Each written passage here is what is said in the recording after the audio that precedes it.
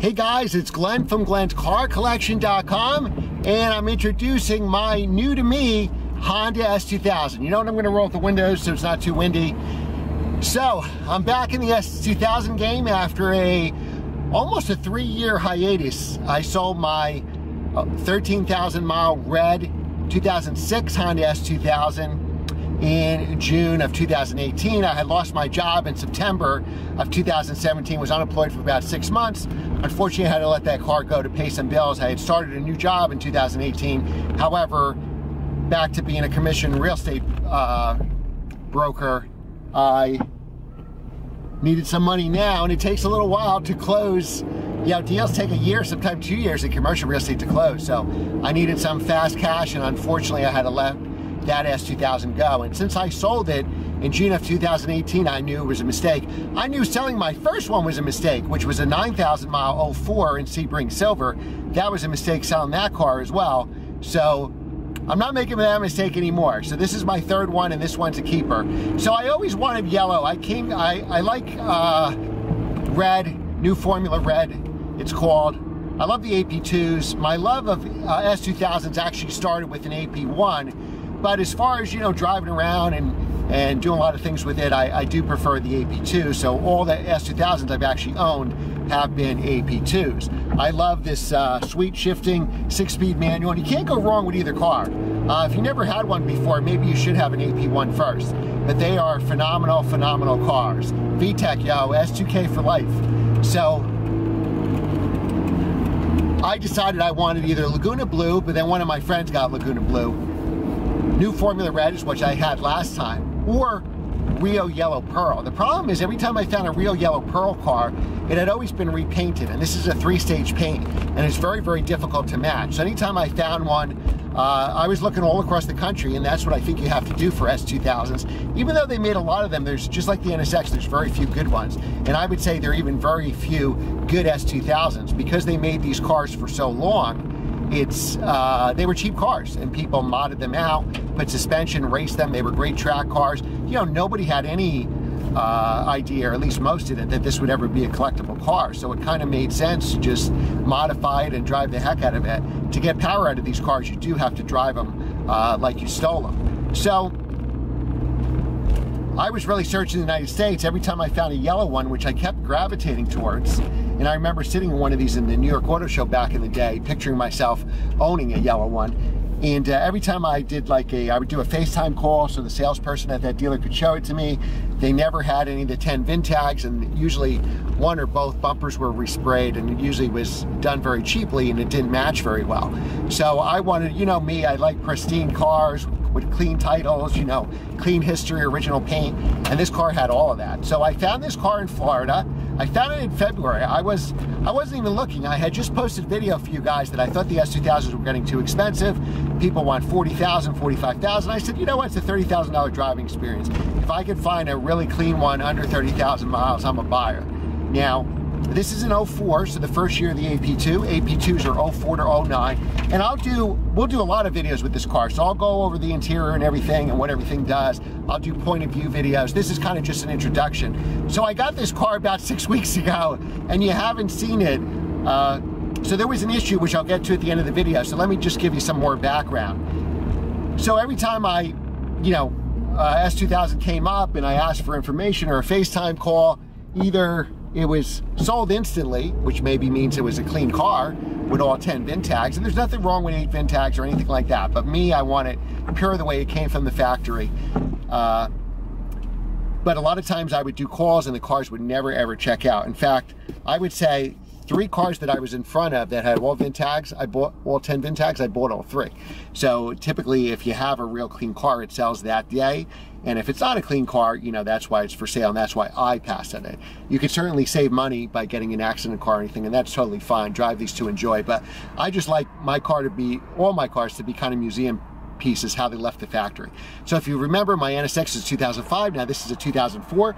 My Sebring Silver car was an 04, and my New Formula Red car was 2006.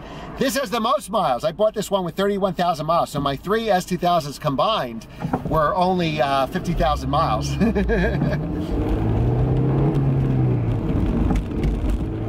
So I found this car and everything was fine about it. It had all the 10 VIN tags. I found this down in Florida. The only issue was it had tires from 2004. So a lot of people think, you know, tires rot from the inside out.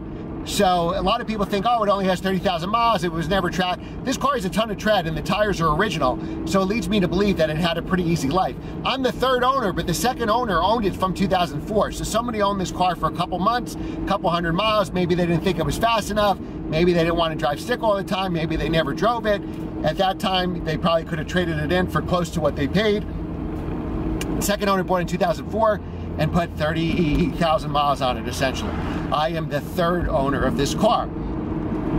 So I technically bought this car February 15th. It didn't actually get to me between shipping and everything to the beginning of March when I did a live video, not a live video, but a video of when it came to my house. Now, I stopped that video when it came off the truck, and the reason I did that is there was an issue with this car. What I didn't know, and I think, you know, I bought it from a Toyota dealer. They probably sell hundreds of cars a month, so they probably didn't think anything of it. But this car had a clear bra on it from 2004. So when it came off the truck, I didn't want to put that in video because I wanted to talk to the dealer first, but it had so many, the clear bra looked awful. Landscapers, which way? We'll go this way. The clear bra looked awful. It must have been, you know, clear bras back then were a lot thicker. It looked like a big piece of plastic. I almost thought, and I paid extra for enclosed shipping. Also, let me backtrack a second. I needed a set of tires, so the dealer gave me the price of the car. Literally, it came up on Auto Trader for a second. I called the dealer, I bought it.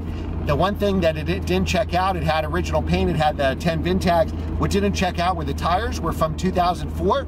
So I told the dealer I want new tires, so they gave me the tires at their price. So essentially I got a set of 4S tires, which cost about $900 to $1,000 for $500 installed for a new set. So I got brand new tires, and the issue was, and I didn't know, that I came off the truck and the dealer sent pictures, but they were kind of far away, and I guess I was too focused when I did the FaceTime calls on the VIN tags, and I didn't notice it had a clear bra from 2004 in the bumper that was weathered, scratched, gashed. So when it came off the truck, I actually stopped filming because I wanted to talk to the dealer first before I put it on camera.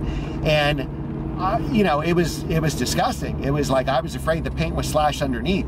So the manager, not the manager, the sales manager I bought the car from didn't respond to my emails. They took pictures right away. Luckily, my shipping company, always use a reputable shipper, took pictures upon delivery. It looked like the car was outside and needed the detail. And it must have, when I bought it, I guess by the time the paperwork was done and the shipper came and they ordered tires for the car, that was the delay. They ordered tires for the car and by the time they installed them. So what happened was, essentially a couple weeks had passed. And luckily my shipper took really good pictures. Maybe the car was sitting outside because it was sold. And when I got it, it wasn't so much that it needed a detail, which it did, and I could do that, no big deal. I don't mind paying for that, no big deal. The problem was with the weathered clear bra, and I was afraid when we took it off, it would take the paint off. So the paint really had to be original so it wouldn't come off. And typically if it's repainted, it would come off with the clear bra. And then the other thing that happened there is, oh, I lost my train of thought. The other problem is, you know, how much damage was the clear bra going to come when it was coming off?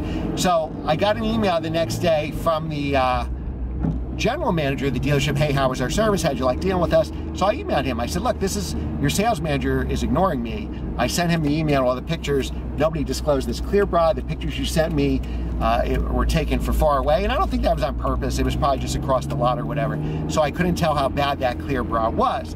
And he said, no problem, we'll fix it, we'll buy it back from you. And I said, that's great, but you're in Florida. I just paid $1,000 for enclosed shipping. I paid for a set of new tires, and you're gonna have to ship this car from New Jersey back to Florida. So he said, hey, is there any way we could save the car? I said, I'd love to save the car, because I've been looking for an S2000 for years. The prices are getting crazy. Well, I didn't tell him that part. And I said, if we could save this car, that would be great. So he actually paid, he reimbursed me every penny to have a professional remove this clear bra. And it was close to perfect underneath. So the clear bra was just old and weathered. The paint was still original and in perfect shape underneath. I paid to polish the car and to install a new clear bra. And that's, you know, I get the benefit of the new clear bra, so I couldn't ask the dealer to pay for that. So Clearwater Toyota did a fantastic job. Steven, I believe is his name, who's the general manager of the dealership. He did a fantastic job paying to have this clear bra removed, and now the car is perfect. So it was in the shop 3-4 weeks, and that's why you haven't seen a video. I just got the car back about a week ago. Then we had rain here. I couldn't really drive and record it, so this is the first time in a long time that this is really my first video of the car, and I've had it by the time you see the video, 6 weeks. So why did I choose the S2000? Well, let's go past this landscapers first. Oh God. You drive around during the day in New Jersey, Monday through Saturday, there's landscapers everywhere. Nobody cuts their own lawn. I don't either. I have a landscaper. All right, so why did I choose the S2000? Well, I was always trying to, you know, I did that review of that Boxster GTS, which I loved. Boxster GTSs are still like 60 grand. Boxster S's 2013 and up, like I like, are 40 grand. So I kept coming back to the S2000. I kept saying, well, this car is like an S2000, but heavier. This car is like an S2000, but more expensive. And what I really just needed to do is get myself an S2000, but I had given up. So to me, I think this was kind of like fate. I lost my other two S2000s. I wanted a yellow one. This just happened to come up while I was working from home, so I was able to see it. I was able to, even though it was 1,000 miles away, buy it right away, get new tires.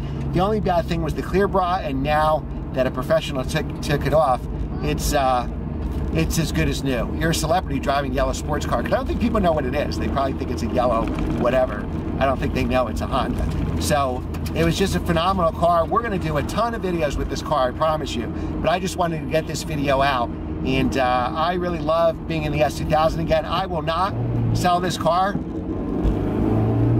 And we're gonna make a ton of videos for it and add as many miles as we can. It's an 04, only 31,000 original miles, and I look forward to many years of ownership with you guys. Thanks again for watching. Remember to like, share, and subscribe, and I will see you next time.